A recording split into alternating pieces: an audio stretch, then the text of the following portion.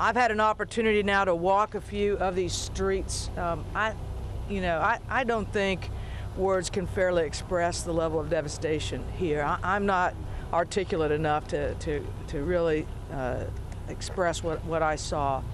But what I felt was a tremendous sense of community resilience.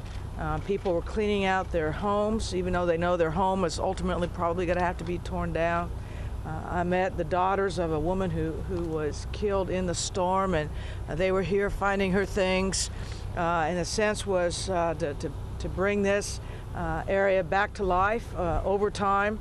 And that's why it's so important that we have different members of the cabinet here. We have different responsibilities and can think of perhaps different approaches to assist the city and the state, who of course will have the lead. But this is a tornado unlike any other tornado we have seen in any recent memory.